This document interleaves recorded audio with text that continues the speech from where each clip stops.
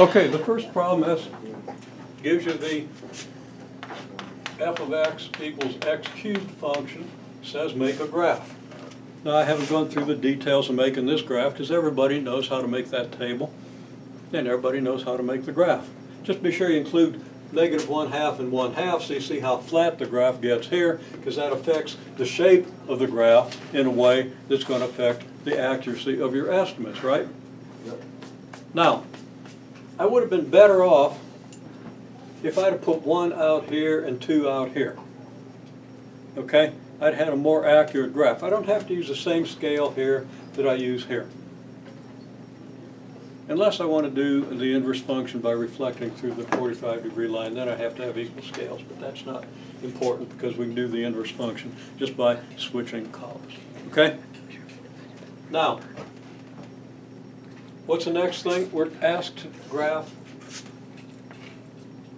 We're asked to estimate. Now, by estimate, using the graph, it doesn't mean go to the calculator and find the answer. Okay? We want to estimate f of 1.3. Okay?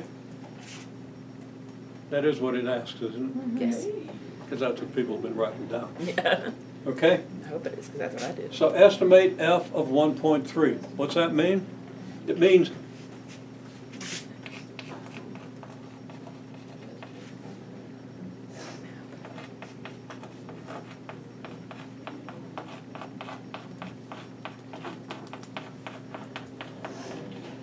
find your y equals f of x value if x is 1.3, because y is your f of x, right? And we have to understand that. We have to understand that's what the picture is telling us. So we go over here and we find 1.3. How'd I do? A little bit above 1. That seems like it's about maybe 1.3. I think it's a little too far to the right, but it's pretty close.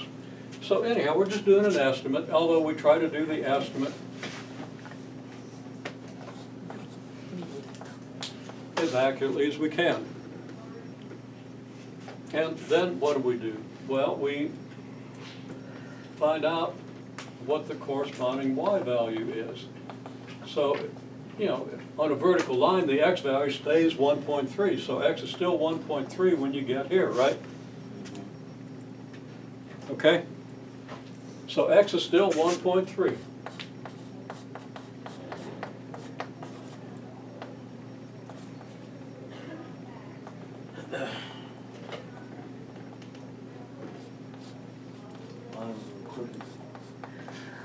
And y equals f of 1.3 is the value here.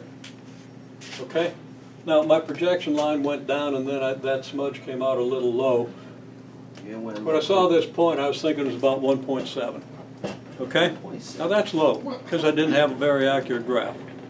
So it's not going to compare very well, but neither are your estimates. Yep. Unless you draw a really accurate graph. I got like 1.1. Huh? I got like 1.9. Yeah, well, you probably didn't flatten the graph out enough here, so it didn't get steep enough after it passed 1. Okay? Remember what I said. These points are very close to the x-axis. The 1/8 is back. It's real close. Yeah, 1/8 is very close to 1. You divide this 1 unit interval in half, divide that in half, divide that in half, you get your 1/8, right? So, anyhow, x is still 1.3.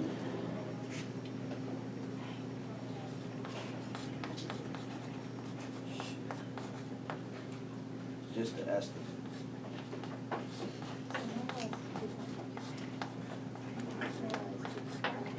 Now I'm getting approximately 1.7. The actual value is a little over 2. Okay?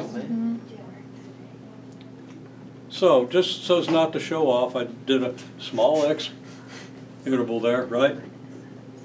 Which pretty much ensured that I wasn't going to get a great estimate. Okay? And if I'd have been trying to show off, it would have been embarrassing because I still wouldn't have gotten a good result. Okay. Now, so there's our estimate. Now, what's the actual value? Because the next thing it asks you to do is take your calculator and find out what f of 1.3 should have been, right? Well,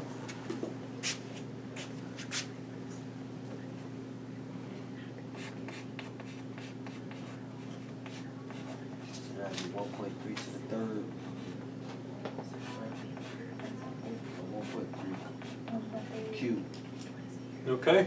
1.3 cubed, right? Which is going to be around 2.1, isn't it? Mm-hmm. Okay? So what do you actually get? 2.197. Actually closer to 2.2. If I just rounded off to two significant figures, or you can do 2.19 or whatever it is, okay?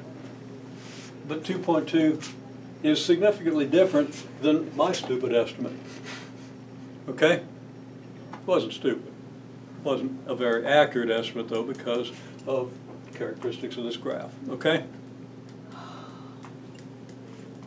Okay, then what does it ask you to do? Doesn't it ask you to find the percent error? Percent difference between your estimate and the calculator's output, right? Well, percent difference is a very easy concept. It's usually defined by formulas, so nobody understands it. How much are we off?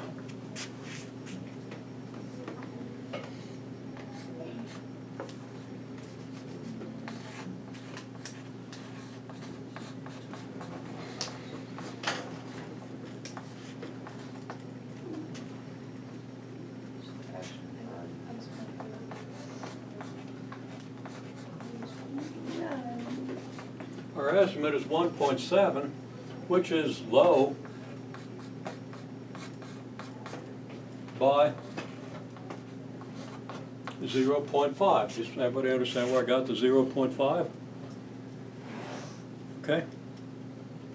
That's because from 1.7 to 2.2 is 0.5, right? We could do the subtraction. If you have to use your calculator to do the subtraction, I hope you don't have to, but if you do, okay, I think you really need to do that calculation in your head or on paper, and then check it with your calculator if you can't do it confidently in your head. But it's low by 0.5. I'm not going to go through the details of that, but you just, subtract. So you just subtract it, that's all you're doing? It's what? So you're just subtracting it, that's all? Yeah, that's how much it's low. We're not going to divide it? No, you're Huh?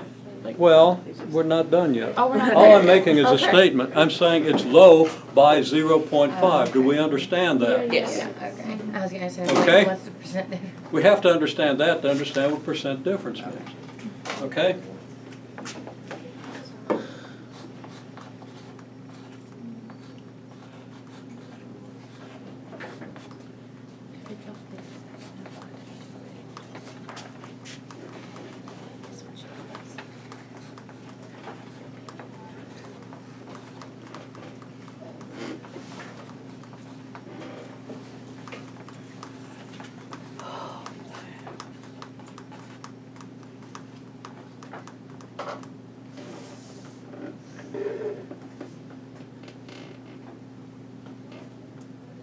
Okay. 0.5 over 2.2 is pretty close to, what, 0.4, right? That's not right. 1/4, 0.25. Okay? It's approximately 0.26, I think.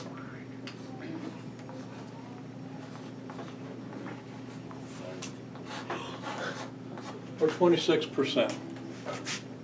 Okay? So we're off by 26%.